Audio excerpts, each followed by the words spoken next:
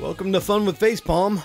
I haven't done this in a while. I was like, hey, it's about time to read some wonderful stories about people showing off their stupidity. So put on your face pads and let's go.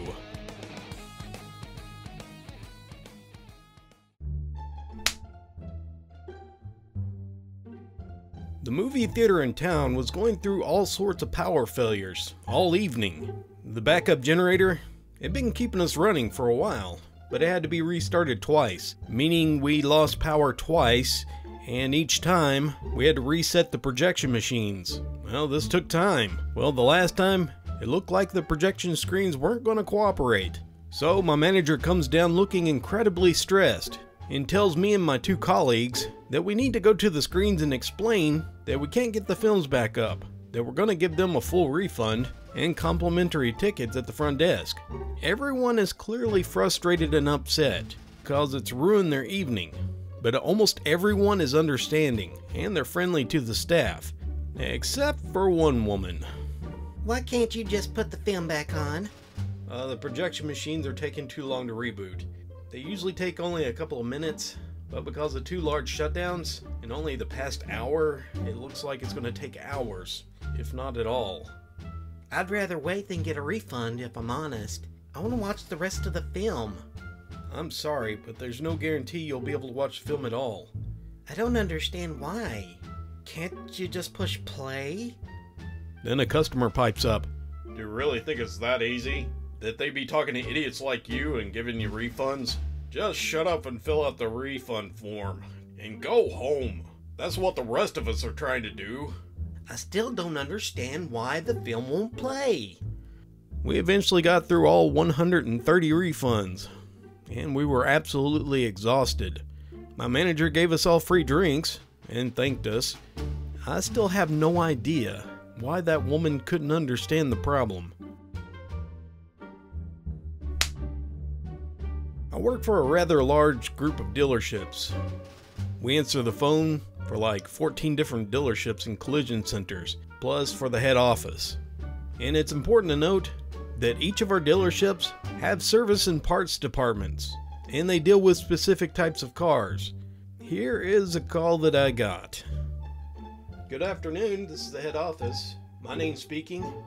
In the background, I hear a male's voice, followed closely by a female voice. Parts, please. For which dealership? The caller asks the one to the side. Which dealership? It don't matter. At this point, I'm hitting my head up against the desk. What kind of car do you have? Saturn? I scream internally. Then I transfer to the right dealership. I'm delivering pizzas. On the receipt is printed the address. I put the address into my GPS and go. When I get there, the house number on the receipt doesn't match any houses. So I call the customer. It's raining heavily. Hello, Mr. So-and-so? Hi, I'm so-and-so with the pizza place. I have your order, but I'm having trouble finding your house. Why? It's not hard to find. I gave you my address, didn't I? Yes, sir, but I'm standing here at the address, and there's no house. Can you just verify your address for me, please? No. I'm not giving you my address again. You have it. Just take it there. Sir, I am there, and there's an obvious problem, and the address is not right. Can you please? And how is that my problem? Well, sir, without the right address, I won't be able to deliver your pizza. Fine. Have it your way. It's 123 South Street. Ah, I see the problem. On the receipt it says 123 Street, and South Street is a completely different street. Fine. Now hurry up. It took me a few minutes to get there, because South Street is about 5 miles away. About time! Hope you don't think you're gonna be getting a tip for this. Get it right next time. Sir, this receipt says you placed the order online. So? What's that got to do with anything? When you placed the order, you had to type in the address, right? Yeah, so what? You're late. The address on the receipt is printed out exactly the way you typed it when you placed the order. What's your point? You made a mistake when you put in the address. Are you saying I don't know my own address? No, sir. Are you calling me stupid? I think that's kind of self-explanatory. No, sir. It's not my fault you can't find my damn place. Maybe you need to get better at your job. Sir, the computer doesn't lie, and I have no problems finding addresses, if they're correct. After looking at the receipt and seeing the mistake, he threw his money at me and slammed the door. I spent the next few minutes picking up the money, in the rain. It was exact change, no tip. In total, this order took me 30 minutes, and I missed out on 2 deliveries, dealing with this idiot. I work at a coffee shop, and we try to give customers a chance to customize their drinks, so that it's right to their liking. We just have several simple questions with their order. Here's an example of how complicated some people make it. I'd like to have a cappuccino, please. Sure. What size do you like? The middle one. Okay, so a medium. What type of milk would you like? I'm on the verge of telling them the choices. What do you mean? I've never been asked that before. Cow's milk? I'm trying hard not to smart off. I'm sorry, we just try to give you options. I meant skim milk, 2%, whole or soy. Medium? I'm sorry, what type of milk? The customer is visibly upset. Whatever the medium one is. Okay, so medium, 2% cappuccino. And that will be your total. The coffee chain never asked me this many questions.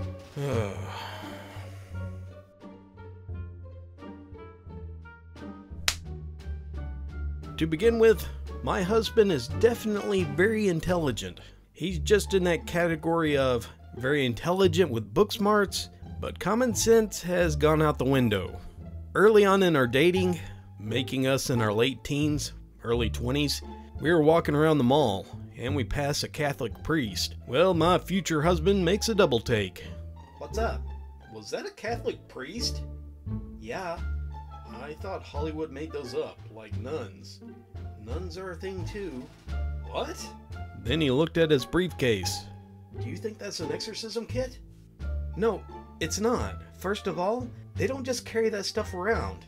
I'm pretty sure they gotta get the approval from the Vatican before they do exorcisms. And that could take some time. I'm gonna go ask. Leave the priest alone. And he started following the poor priest, and later informed me when he returned that the priest opened his briefcase to show that it was only paperwork.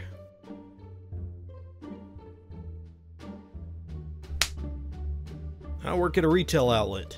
It's been a few weeks since the recent health crisis, and our store has new temporary policies, like customers have to wait in line to be admitted, and they have to go through security. No more than 200 customers are allowed in the store at a time. Employees who are scheduled to work do not have to wait in line, and they don't count toward the limit. Unfortunately, this happened.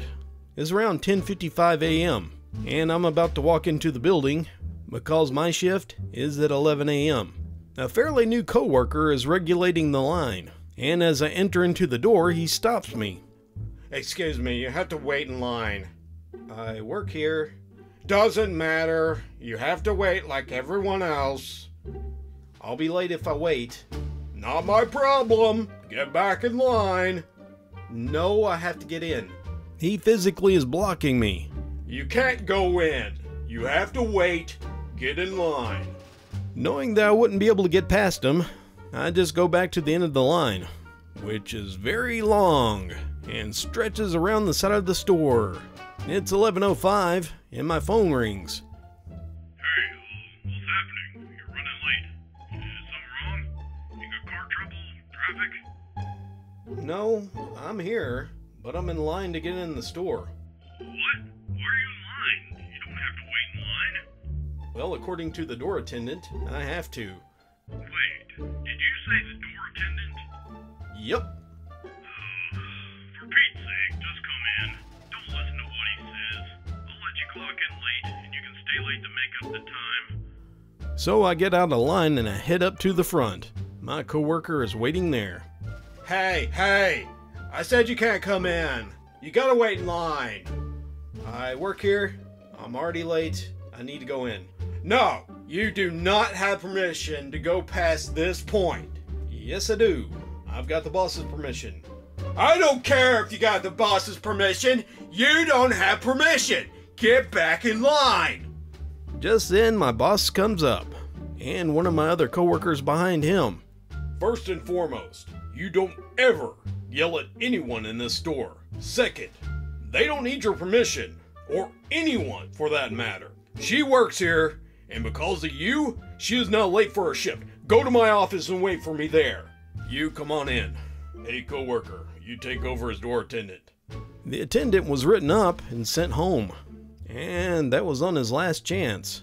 Apparently, it wasn't the first time he made an employee wait, nor was it the last. He wasted little time throwing out the last chance when he pulled the same stunt on the district manager, and he was fired.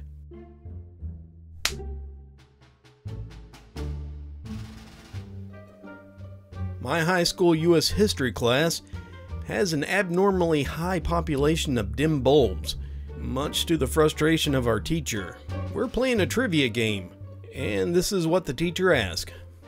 What's the capital of Iran? And one guy with complete confidence, Iraq! For a second, the teacher just stares at this guy, along with most of the other intelligent people in the room. May the fleas of 1,000 camels infest your armpits.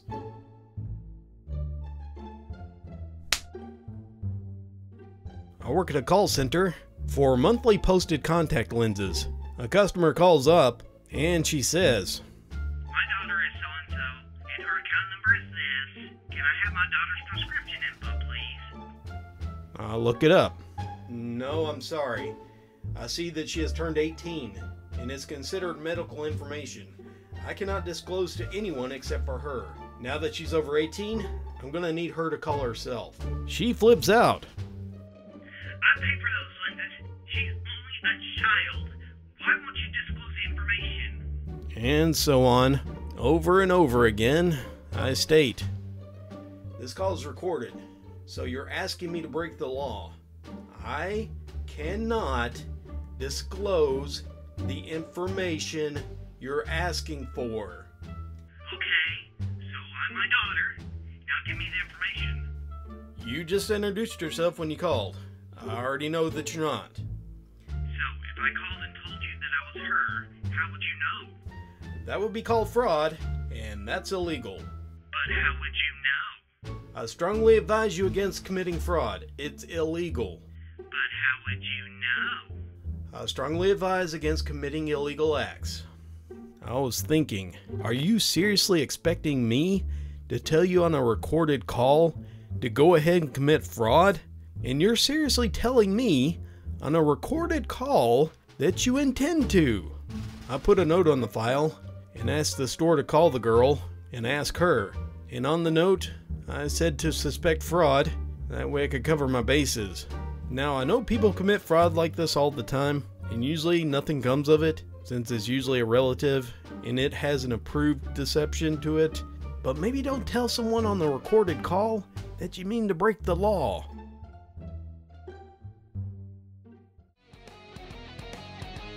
Thank you very much for joining me for this edition of Fun with Facepalm.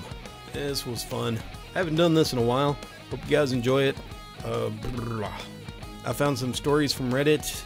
It was posted under the Missing 411, which isn't really David Paulides. It's just people's stories, which his investigations kind of reminded them of. Creepy things that happens in the woods. So I hope you guys enjoyed that. And Friday, we are going to have an I Don't Work Here lady. And also, I'm going to have another Neckbeard Grimtale. It's called The Fox and the Cat. I've already got it written up. I just need to read it out and get it ready for you guys. I'm looking forward to doing more of these. I'm having a lot of fun with it. So until next time, you all have a good day, and this is Dallas, signing off.